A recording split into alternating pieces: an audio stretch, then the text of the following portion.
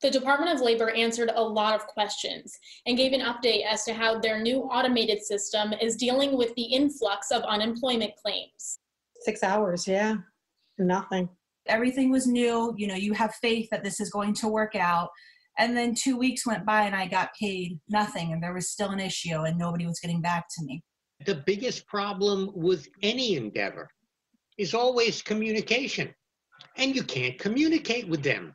If you are one of the more than 400,000 people in the state who filed for unemployment benefits, these frustrations may sound familiar to you. 327,000 applications have been processed, totaling more than $230 million in unemployment benefits since the coronavirus pandemic began. The Department of Labor answers 3,000 emails a day. Thursday, the Department of Labor answered questions many of you have been asking us, like when people will see the $600 weekly benefits provided to the unemployed in the Federal CARES Act. We intend to have this program up and running by about the 27th of April, and that's $600 added to every claim. The PUA, or Pandemic Unemployment Assistance Program, will also provide benefits, but to the self-employed. We're building this system now and expect to have it up and running by April 30th. So on April 30th, we will begin to accept claim applications for the PUA. The federal benefits in the CARES Act pay back to March 29th and go until July 25th.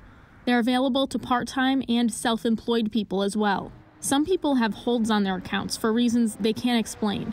The Department of Labor is looking for patterns in the new automated filing system like this. If there's a system fix, they say they'll work on it. That error code is explainable, but it does halt things. When we're seeing those, it's within our system, it's called a V-stop. When we're seeing those, we're taking batches of these, and we're manually, one by one, we have a group in one of our offices that are going into those stops, looking at them, and at this point in time, we're not doing as much calling, we're resetting them, but it is a one-by-one manual process to reset. That, again, is one of those scenarios where if they see this happening, the quick clicks for the file CTUI does have a place that they can send us an email, but we are getting to them also in bunches as we notice the pattern. The Department of Labor is recommending you go onto their website, filectui.com, and watch the tutorial before you file your unemployment claim. We've provided a list of answers to questions many of you have been sending us on our website at fox61.com. Taylor DiCello, Fox 61 News.